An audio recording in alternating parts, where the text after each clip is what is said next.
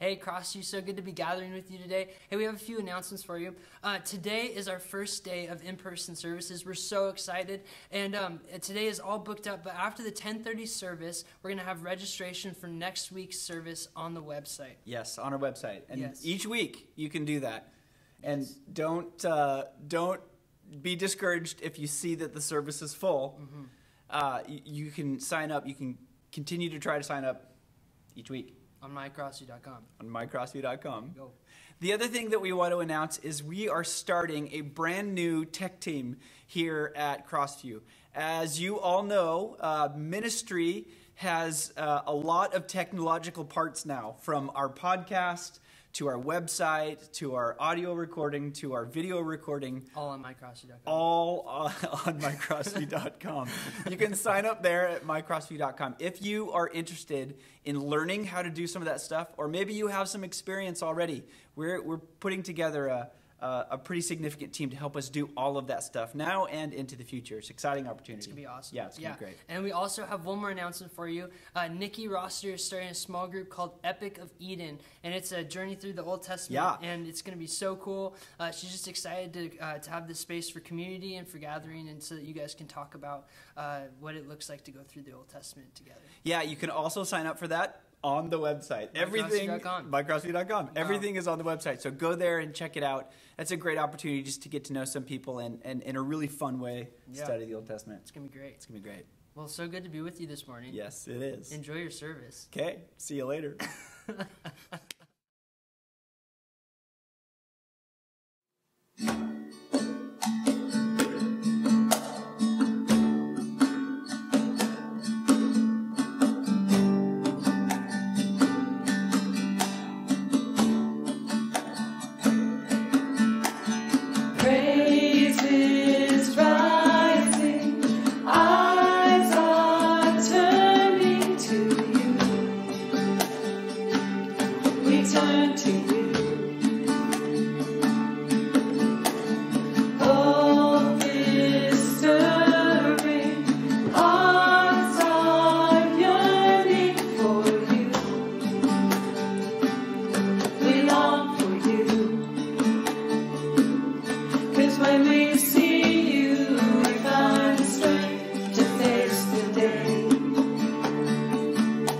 And in your presence, all our fears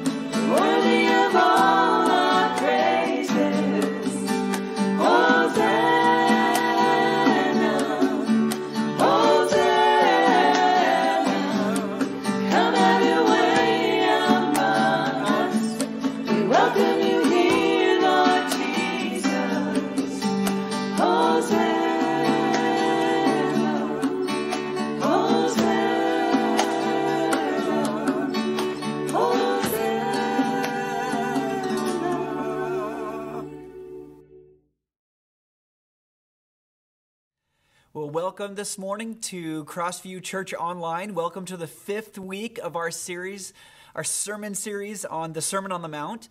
And I hope that this series has been speaking deeply to you and to your heart, and has been transformative to you each week as we've been looking at this really significant teaching of Jesus. Now, we've covered a lot in only 4 weeks, and there's a few more weeks to come. The language that we've been using is that this sermon that Jesus taught was unsettling to Jesus' hearers, and we acknowledge that it's unsettling for us as well, as Jesus speaks directly to our heart and takes a hard look at how we live our lives. It's really good, but it's really hard stuff. So if you don't mind, what I'd like to do this morning is kind of interrupt the progression of our series for just 1 week. And I'd like to do that because I want to, again, acknowledge something that has been part of our collective experience over the past year. That we have been people in mourning to one degree or another. You know, this is a big day for us and for our church as we begin to hold in-person services again. And as we gather both in person and online, I think it's important to acknowledge the difficulty of this past year while at the same time we recognize the hope that we've had in Jesus and will continue to have in Jesus. So this morning, we're going to rewind a bit just back to one of the beatitudes in Matthew 5, verse 4, where Jesus says, "God blesses those who mourn, for they will be comforted." So we're going to look at this today on 2 levels. First, I want to highlight the unsettling theological aspect of what Jesus is telling his listeners about their spiritual reality. And second, I want to offer us some encouragement through the story of Peter and how God dealt with Peter in a significant moment of Peter's mourning, and that we can learn from Peter and we get to see God's goodness to him and then also to us. So first, let's dive into the unsettling theological reality. The word that Jesus uses for mourning in Matthew 5, verse 4 means this. It means to deeply experience sorrow, to be sad, to lament, to grieve, to cry out, to weep. Isn't that a fun set of words? So now remember what Jesus is doing in the Sermon on the Mount. He's defining kingdom tendencies that are on display for those who follow him. So the primary emphasis here is that those who follow Jesus will mourn. That is, that they will lament and grieve, cry out to God over their spiritual poverty. That is, those who, feeling their inadequacy to save or help themselves, and those who recognize their sin or separation from God, mourn and cry out in their need of God. We need a Savior. I can't go it alone. I don't have the power within me to do that on my own.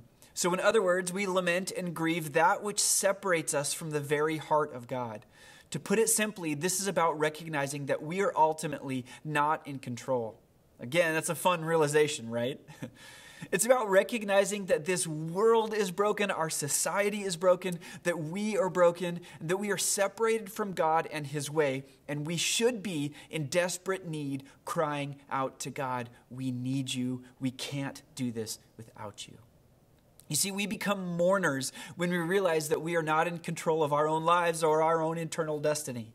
We become mourners when we realize that there are things here and now that are keeping us separated from the very heart of God. We become mourners when we realize that even today, I can't create within myself what's needed for holiness, godliness, even for this very moment right now. Now, this all becomes so clear when something like the pandemic hits, and we add on top of that all these other layers of cultural division and struggle. We experience the world as thrown into chaos, and we start to ask, what is going on? And we have this collective experience of grieving. So this first aspect of mourning that Jesus addresses is crying out to God because we're separated from God and we need his help for life here and now and into eternity. The second aspect of mourning centers around the brokenness of our world and our collective grief and mourning that things are not just in our individual lives are broken, but things in our world are broken as well. And this is what we've all been experiencing together over this past year. The experience of grieving over the brokenness of our world should not be unfamiliar to the followers of Jesus, but often we need to be reminded of that reality and what God does for us in that reality. And what's fascinating is that some of us look around and we become fighters and we think, I'm going to try even harder to fix the world around me. I'm going to fight and I'm going to do what I think what's best no matter what. I'm still in control. And then there may be those who lose all hope, thinking all is lost and nothing is going to work out. Both extremes fail to recognize Jesus' point here.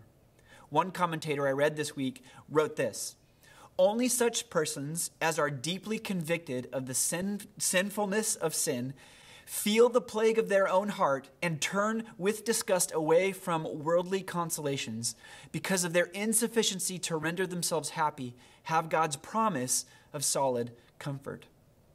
Yikes. That's well said, and it's really unsettling. So, how is your heart these days? Are you fighting for control? Are you fed up with the world around you? Have you given up? Are you willing to cry out to God this morning, recognizing that only He has what we need for each day, for each moment, for our eternal reality and the world around us? You can trust God. He is good. And that same commentator that I just mentioned finished his paragraph writing this: "They shall be comforted," says Christ. He, Jesus, will call them to himself and speak the words of pardon and peace and life eternal to their hearts. Now that's good news. And it's available for you and for me, for all of us this morning through the love of Jesus. So as we're thinking about this, I want to take a look at a moment in the life of Peter. It's one where the outcome is incredibly encouraging and will help us see the character of God as he comforts those who are mourning. So we need some comfort these days, don't we? On many levels, we've all experienced loss over the past year. For some of us, it's been the loss of our routine, our normal social structures, not being in person with our family, our friends, our church. We've experienced the loss of celebrating things like anniversaries or birthdays, holidays, weddings, and even funerals. For some, the loss has been income or jobs, health, even precious and dear loved ones. No matter what your experience of loss has been over the past year, all of us, if we're being honest, have experienced a sense of mourning. And the good news, as we read in Matthew 5, is that Jesus acknowledges those who mourn, number one, and two, says that God's going to do something about it. So in Mark 14, verse 66 through 72, we have this very familiar story from the life of Peter. At this point in the story, Jesus has been arrested and he's been put on trial. After that, we find Peter being confronted in a courtyard about his relationship with Jesus. Now, before I read this passage, I want to take you into the story. I want to take you to Jerusalem and show you the scene that's described in this story. Because I want us to get a sense of what Peter was feeling in this moment. And I think that he can relate to the sense of mourning and the loss that we've all felt over this past year. A few years ago, I had the opportunity to go to Jordan and Israel and to visit many of the incredible places described in the Bible. One of the most moving for me was to visit the jail where they think that Jesus was held after his trial before he was taken to be crucified on the cross. So under this palace that was likely the house of Caiaphas, the high priest at the time, is this dungeon. And in that dungeon, there are a number of holding cells. Now, I'm going to show you a short video of the one that they're pretty sure that Jesus was in for up to 6 hours before being taken away to be crucified. It was basically a big hole in this rock, and it had one entrance, which they would had to have lowered Jesus down into this cell by rope around his shoulders. They've installed stairs now, and we were able to gather inside that cell where Jesus was held. And in this video, you're going to hear Pastor Eric Spangler reading from Psalm 88, a powerful psalm that Jesus would have known well in that cell. Who lie in the grave, whom you remember no more, who are cut off from your care. You have put me in the lowest pit, in the darkest depths. Your wrath lies heavily on me. You have overwhelmed me with all your waves. You have taken from me my closest friends and have made me repulsive to them. I am confined and cannot escape. My eyes are dim with grief. I call to you, Lord, every day. I spread out my hands to you. Do you show your wonders to the dead? Do their spirits rise up and praise you? Is your love declared in the grave, your faithfulness in destruction? Are your wonders known in the place of darkness, or your righteous deeds in the land of oblivion? But I cry to you for help, Lord. In the morning my prayer comes before you. Why, Lord, do you reject me and hide your face from me? It was unbelievable to be there. Knowing Jesus had likely been there in that space in the last hours of his life, and that he was thinking about what he was doing for the sake of us all, I was moved to tears. And then we exited. And as we exited, we were led out into a courtyard. Yes, very likely the same courtyard where we read this story. Meanwhile, Peter was in the courtyard below. One of the servant girls who worked for the high priest came by and noticed Peter warming himself by the fire. She looked at him closely and said, "You were one of those with Jesus of Nazareth." But Peter denied it. "I don't know what you're talking about," he said, and he went out into the entryway. Just then, the rooster crowed. When the servant girl saw him standing there, she began telling others, "This man is definitely one of them." But Peter denied it again. A little later, some of the bystanders confronted Peter and said, "You must be one of them because you're a Galilean." Peter swore, "A curse on me if I'm lying. I don't know this man you're talking about." And immediately the rooster crowed the second time. Suddenly, Jesus' words flashed before Peter's mind. "Before the rooster crows twice, you will deny 3 times that you even knew me." And he, Peter, broke down and wept. So the first place that we went to after experiencing this incredibly powerful moment in the life of Jesus, in the place where while Jesus was in the midst of agony about what was about to happen to him, was this courtyard where Peter denied him. Peter was afraid and looking out for himself. Again, I was moved to tears. I began to mourn because I'm so much like Peter. Hello. Behind me, you can see the church that they believe was Caiaphas' house. This is the place where Jesus was brought after his trial with the Sanhedrin and was held in the dungeon for up to about 6 hours. We were able just to go down into that dungeon. And while we were down in that dungeon, it's a deep pit. They had to let Jesus down into the bottom of this pit by tying a rope around his waist and lowering him down into this pit. It was dark, wet, and while we were down there, we read Psalm 88. About some of the things that Jesus felt. I was very moved being in there, that this is the place that really started that next part of Jesus' journey all the way to the cross. And you can see even behind me in this courtyard here, this courtyard commemorates Peter's denial of Jesus. There's a statue you can see just behind this tree. That is Peter being asked questions if he was one of the followers of Jesus, and he denies 3 times. This is possibly the courtyard where where Peter denied Jesus 3 times. It's pretty amazing that we are walking these steps, visiting the dungeon, and are here. It's very moving for me to think about, and for us to think about, what it is that Christ is doing, knowingly doing, taking these steps for the salvation of us all. It's incredible. Thanks. Did you notice what Peter did after he denied Jesus? It says that he broke down and wept. Some translations say that he wept bitterly. He's mourning. In fact, it's the same type of mourning that Jesus references in the Beatitudes. It's the same type, it's the same word here. It's incredible. He's experiencing both things that we've talked about. He's afraid and his actions have separated him from relationship with Jesus. And then he feels this deep sense of loss. So he weeps bitterly. Again, it's the same concept as what we find Jesus referencing in this beatitude. So we can relate to Peter here, can't we? But watch what Jesus does. Let's jump ahead a few chapters and look at this, at something amazing. This next passage comes from after Jesus was crucified. As far as Peter and the disciples know at this point in the story, Jesus is dead and buried.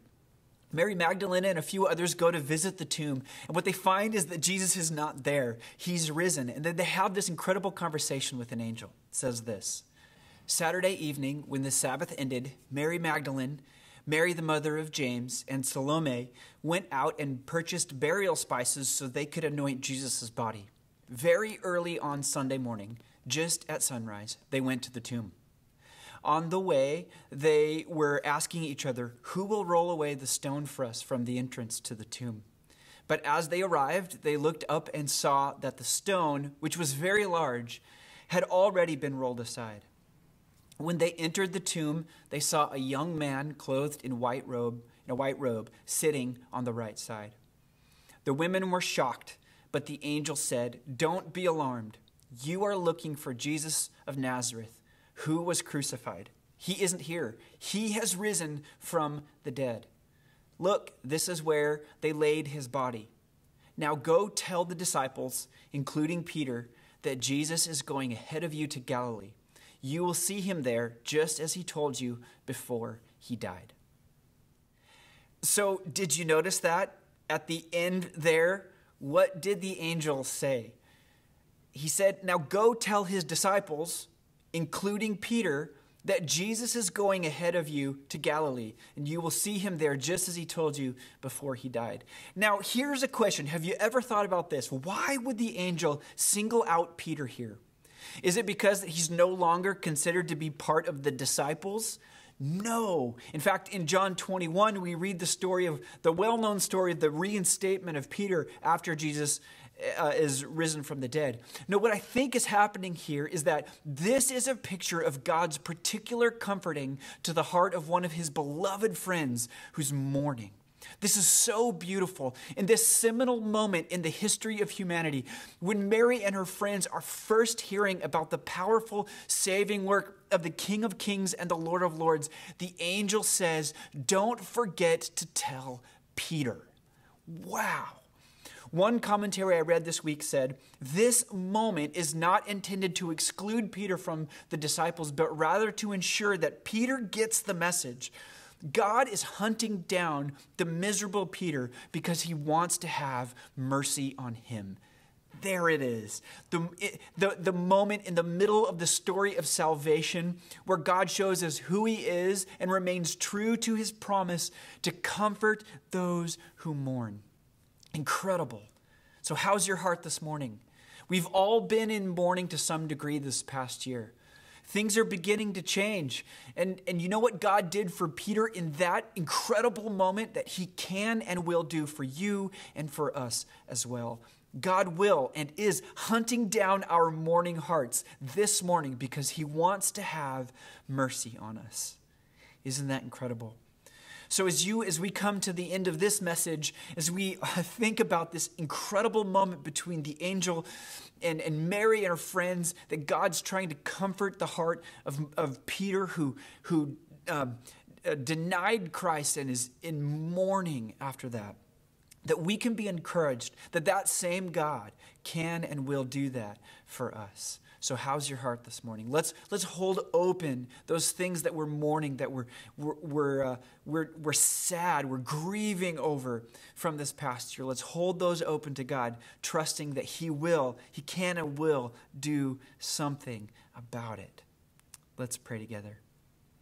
Heavenly Father, we are so thankful for the way that you weave together the story of Scripture so that we can see your truth revealed in what you and how you work in this world and in our hearts.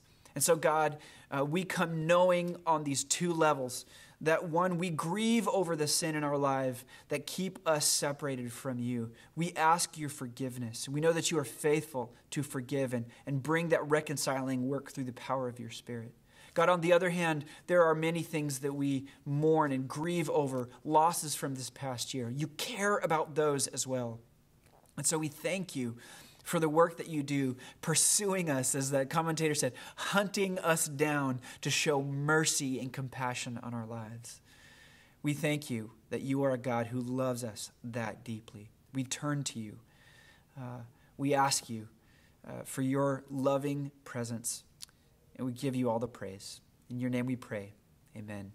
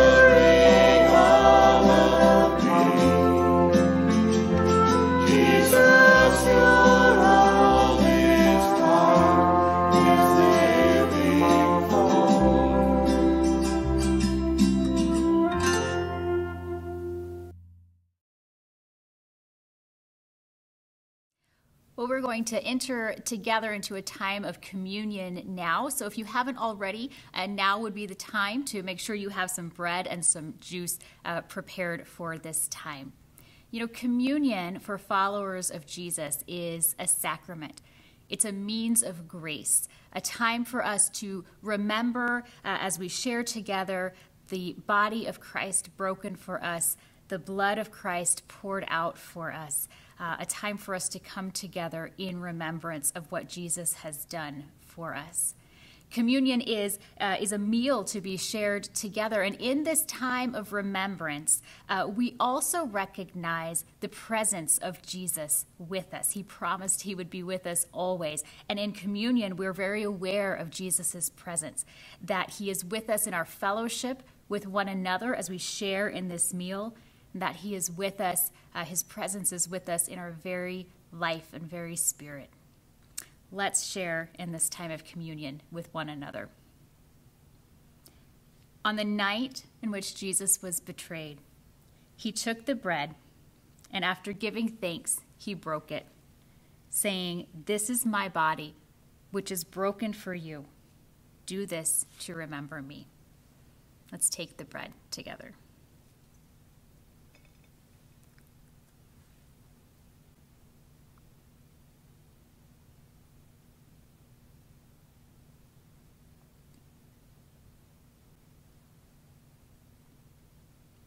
He did the same thing with the cup after they had eaten, saying, "This cup is the new covenant in my blood.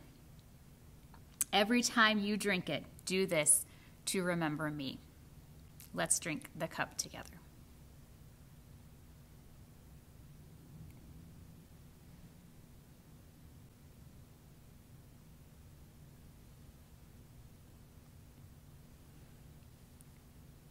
Lord Jesus, thank you for what you have done for us on the cross. Thank you that in your sacrifice of your broken body and your shed blood, that we are forgiven of our sins and that we have the hope of new life and eternal life with you. Thank you for this gift of communion, this time to remember what you have done for us, this time to fellowship with one another and to experience and recognize your presence among us. We are so grateful, Lord, for your love and your great mercy. We love you, Jesus. In your name we pray. Amen.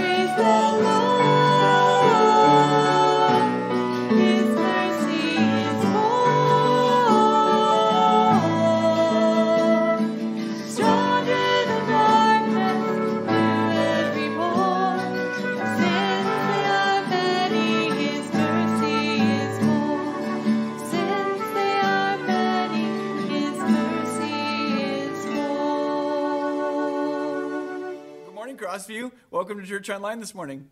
Hi, Isaac. Hi, Kyle. But no one's going to know.